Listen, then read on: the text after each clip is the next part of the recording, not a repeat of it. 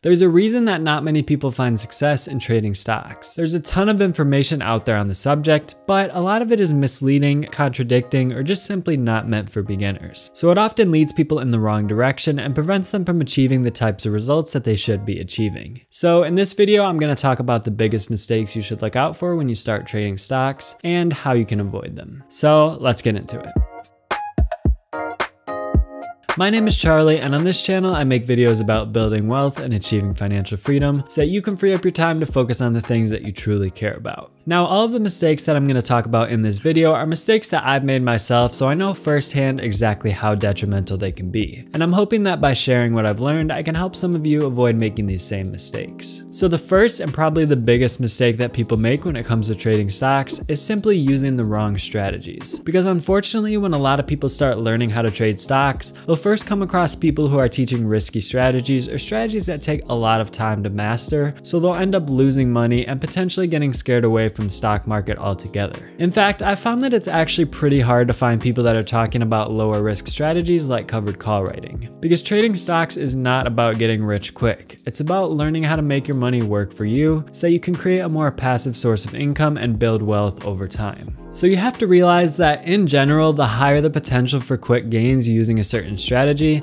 the more risk you're going to have to take on. So despite what some people may try to tell you, there's really no way to get rich quick without taking on a significant amount of risk and potentially losing a lot of money in the process. And while you won't become a millionaire overnight selling covered calls, you can definitely grow your wealth much quicker than you probably ever thought possible. As long as you apply the strategy correctly, which of course I've talked about in previous videos, which I'll leave linked below. Now, the next mistake is believing that in order to be a successful stock trader, you need to buy the right companies before they get big. So some people think that you need to pick the next Amazon or the next Apple in order to get rich in the stock market, but that's just simply not the case. Of course, there are people that have gotten rich investing in companies in their very early stages, but even more people have lost money investing in penny stocks or startups that didn't pan out. The large majority of people will make more money in the long term by buying shares of large, already established companies, or even just buying index funds and riding the growth up over time. Because as it stands right now, the stock market consists mainly of large funds and institutions that like to buy shares of those solid companies, which pushes those companies' stock prices higher. So as traders, we're really just looking to ride the growth that those institutional investors create. So personally, I like to start by looking at the 30 companies in the Dow Jones Industrial Average and trade as many of those as possible that meet my criteria. That way, I'm trading well-established companies that tend to grow consistently over time and have a lot of institutional money pouring into them. Plus, they're companies that I actually use and trust in my daily life.